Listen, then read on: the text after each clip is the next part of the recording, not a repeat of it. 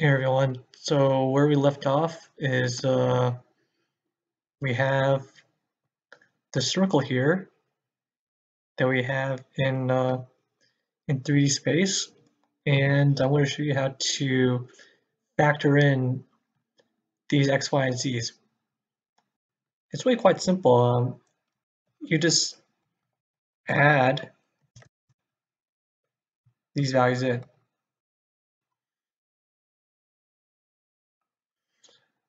Well, now what we can do with this is we can define a cylinder with with two circles and a height, or in our case a length, because as I'm laying mine down sideways.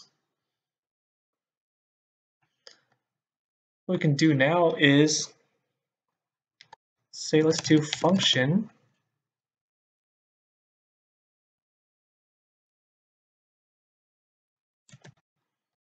cylinder. Let's do, actually no, let's not jump too early.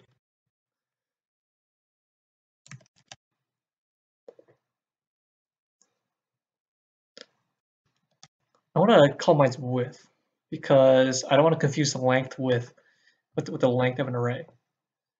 So for width, let's call it, let's pick an even number, which means our left circle, so assuming that our cylinder is centered at the origin, is we're gonna need cylinder at negative width over 3, 2 rather. So at y0, z0. Then let's make a radius of 4, and let's make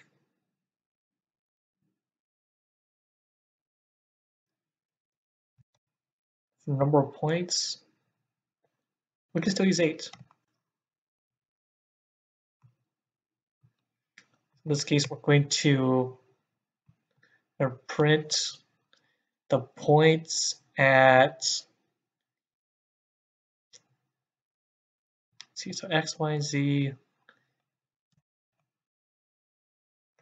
We went like that. And this other point going to be almost the same thing, only that this time it's going to be to the right.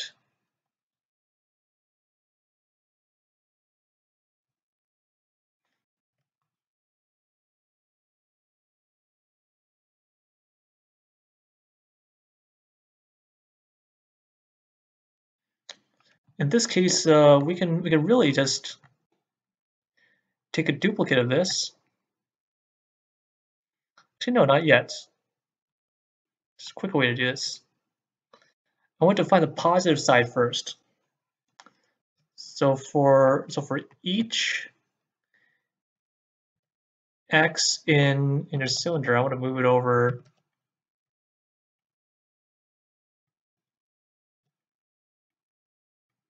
to the right. So what this means for the left side is we just need to tack on a negative once we duplicate it.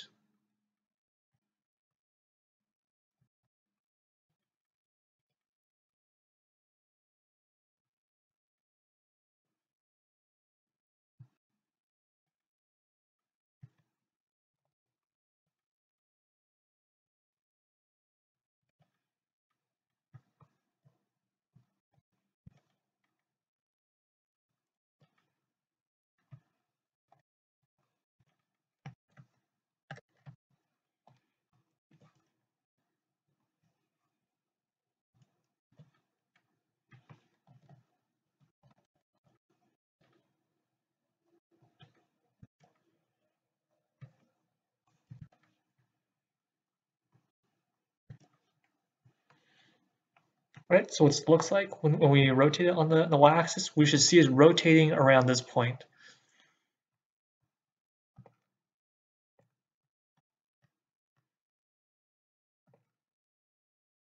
Yep, You can see it is.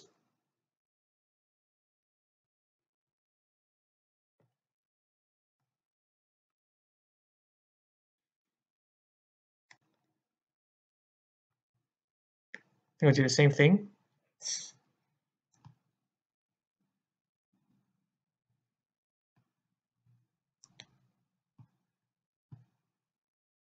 Oh, it looks like there's no duplicate button on here.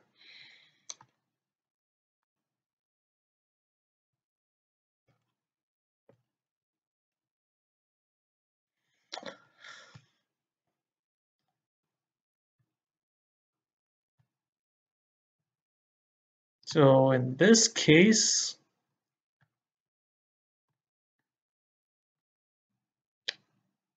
I'll have to cut it so I won't have to watch all this. So I'll see you in a sec. All right, so I've got all the points copied over, and as you can see here, so we just rotate around. Oh, I can catch it. There we go. They're both rotating around the origin. All right, as you can see here, that right now it would connect the points, but the reason I haven't done that yet is because of what I plan to do next with it. If you want to connect the points, you can right now if you want to. So what you would do is assuming that you've copied all the points correctly, you would pair each you pair, say, the first row of your first table with the first row of your second table. What I mean by that is this here would be your first endpoint of your line, and this here would be your second endpoint of your line. And you would do the same thing for each of them. So let's do one or two of them. And in this case, we don't have a reason for points. Well, we would, let's add one over here so you can see it. So this one, so first one would be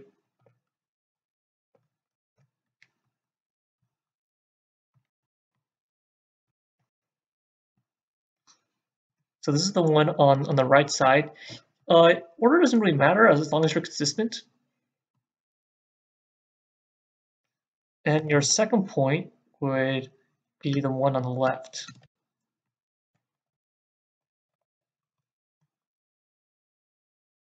Let's edit this.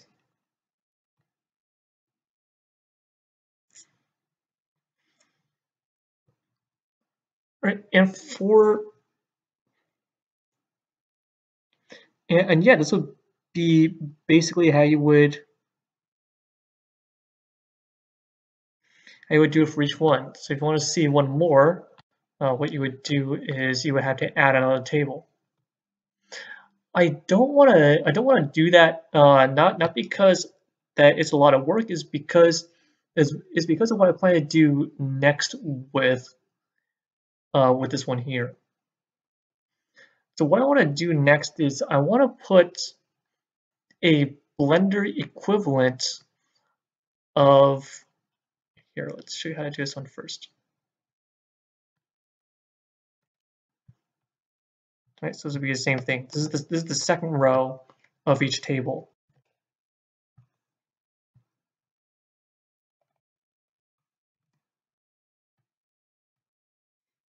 See, this time I'm starting from the left side, but as long as I end on the opposite side, it's not going to be a problem.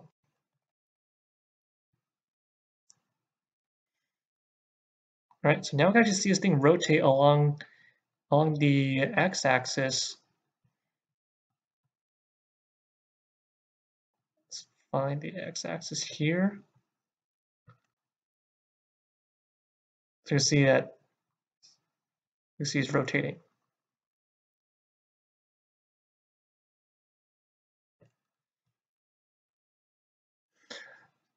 All right, so what I plan to do next is putting a blender equivalent of a loop cut. What I mean by that is, all right, let's get rid of these two.